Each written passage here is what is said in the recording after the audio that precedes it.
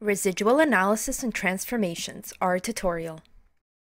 With the introduction of linear regression, we also learned a few tools that measured how well a linear relationship describes the actual relationship between two quantitative variables. Some of these tools included the coefficient of determination, r squared, or hypothesis testing for whether the slope equals to 0 or not. The new method you discussed today was an investigation into the residuals. For this tutorial, we will focus on the life expectancy dataset that includes the GDP per capita for each country.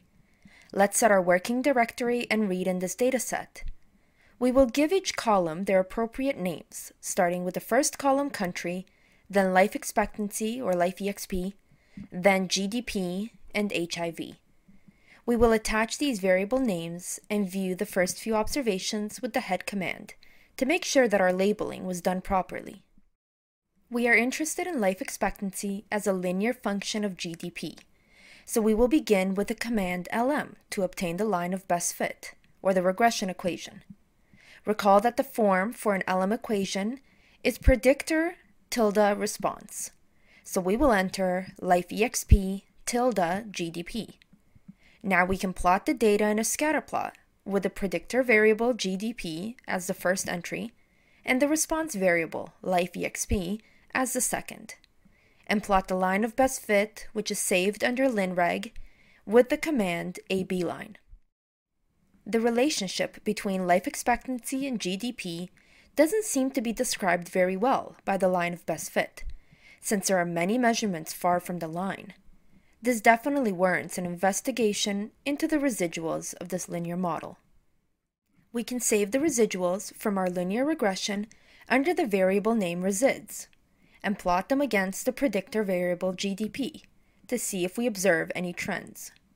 For reference, you can plot a vertical line at 0 with the command abline, h, which stands for horizontal, equal to 0. We definitely see a trend in the residuals.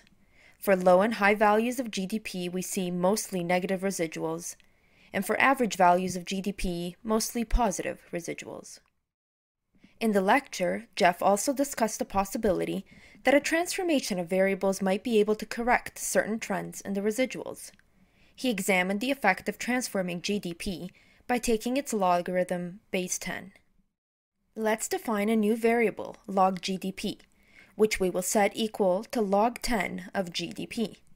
Then we will obtain again the line of best fit with log GDP as the response.